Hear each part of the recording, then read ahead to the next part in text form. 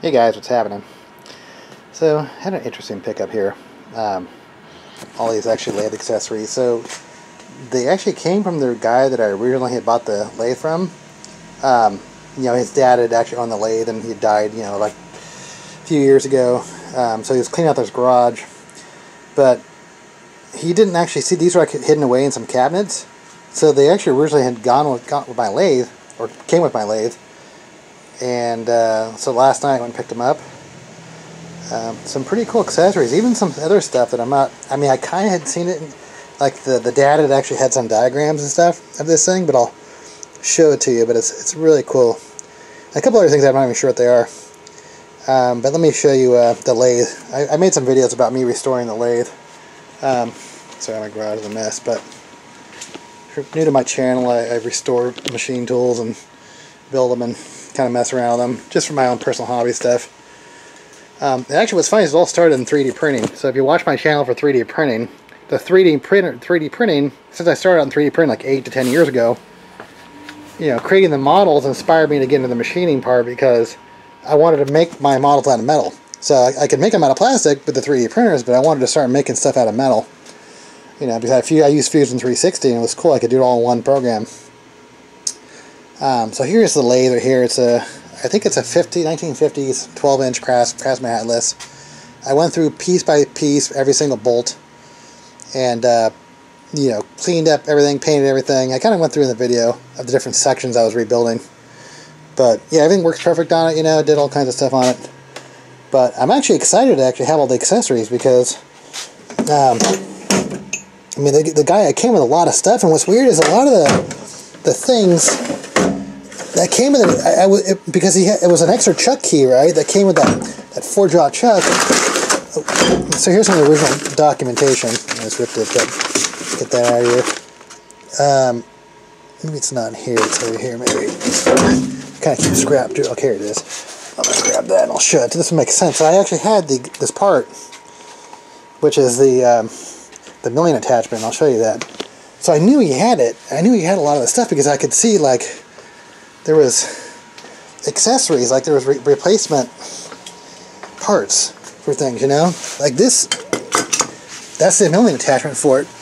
And here's the vise that goes on it. So I knew he had this somewhere in his garage, I was thinking, you know? So originally I sent him a picture and said, hey, if you ever see this thing, you know, let me know. And then this thing too, the dad who started making this thing, but I'll go into that in a couple seconds. But let me show you all the stuff that came with it. So that's a steady rest. And I knew he had a steady rest because he had replacement of these things, the parts in the drawer that came with it. So I was like, why would he have that if he didn't have a steady rest? I don't really know for sure. I mean, this fits in the lathe, but I don't know if this was for a wood attachment or for the dog leg attachment. I'm thinking it was the dog leg chuck, but or also wood, because this is a wood lathe attachment.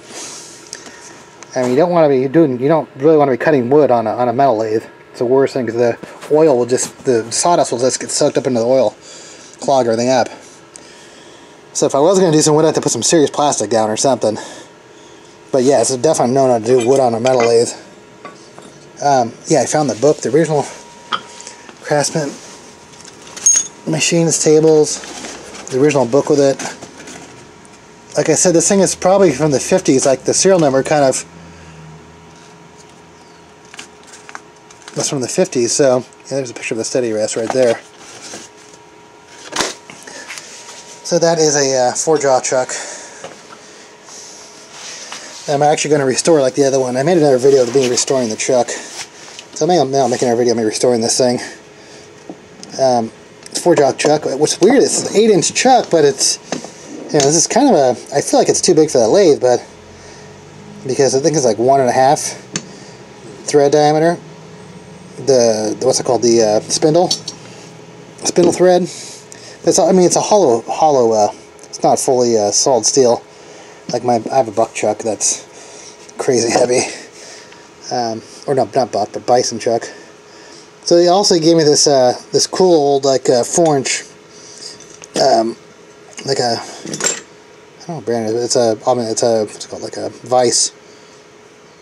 But what's interesting about this one is it looks like I can you can angle the vise and lock it in place. See this, like you can bring it up. So it's like a multi-angle vise. Maybe if I clean it up, I'll be able to figure out who makes it. Like all this stuff is pretty old stuff, so I'm thinking this would probably be American made, maybe? Not sure. Yeah, because most of the stuff I got from him was all American made stuff. Then it looks like he made this homemade chuck here too as well. So that's cool. Well, that way I can maybe make another, do something else with that maybe.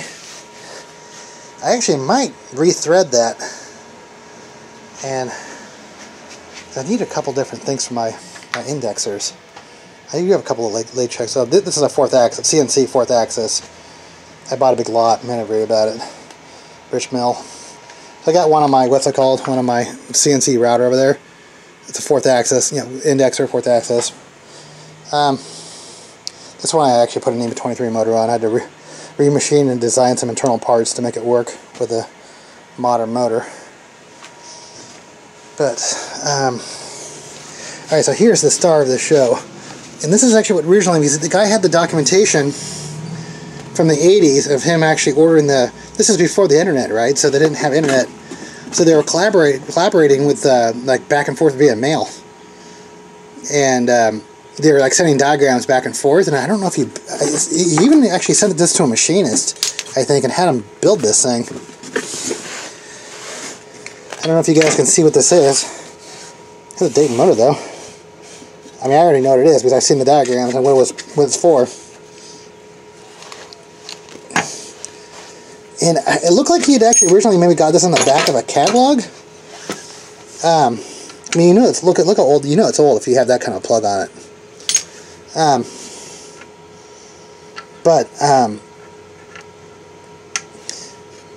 This is a surface grinder. Let me bring this back over to the lathe. So it fits on here like this, and it's a surface grinding attachment. How cool is that? So, like, say if I got to regrind one of my like end tail stocks. You know, it gets out of, you can regrind stuff, grind points, you know, whatever. So it's a surface grinder for the lathe. But it's cool that actually I get to see it now in person, because I'd seen the diagrams and I could see all this information about him making this, you know. But alright, and the last thing. So you guys know what all this stuff is. I mean, I already know what most of it is, but this thing is what I'm wondering about. I think I kind of know what it is. It's tapered, right? So I'm guessing this is like a 5C collet indexer. I literally think that's what it is. Because I was looking at it, I'm like, what the hell is this thing? Yeah, okay, yeah. This is probably a 5C collet indexer. So you can basically put a 5C collet in there, grab a piece of round or square stock, depending on what kind of collet you have, and index it around. Like this part comes out right here, but once it's locked in place, you know, then you can spin this around. Make a cut, index it, make a cut, index it. There's no, I guess you have to get some mounting clamps. That's pretty cool. I'm trying to figure out how to use this, because I mean, if I was gonna index something, I'd probably use my mill and my actual CNC indexer, but I wanted to manually do it. Yeah, I didn't know what this was, and I was looking at it yesterday. I was trying to figure it out. Well, it was last night when I brought it home, and I was like, okay, I didn't notice that it looks, I mean, this, I don't know for sure, but that looks like a 5C collet to me. So, alright, that was a score. The guy actually gave it to me for free because I already bought the lathe. I had to go use the gas to go get it. But that is cool. I can't wait to use this thing. Whoa, the surface grinder. Yeah, actually, it did come with a belt. So I'm actually lubing up the belt, putting some silicone on it to, I mean, the belt's from the 80s. Alright, guys. Cool. Let me know what you guys think. Yeah, I'm actually glad because those steady rests are expensive. I was looking online on eBay, and those steady rests are probably $300. These were the better ones that actually opened up. They cracked open. Yeah, I don't know about the wood attachment, but all right, cool. Stoked. Got the manual too. All right, guys. Awesome.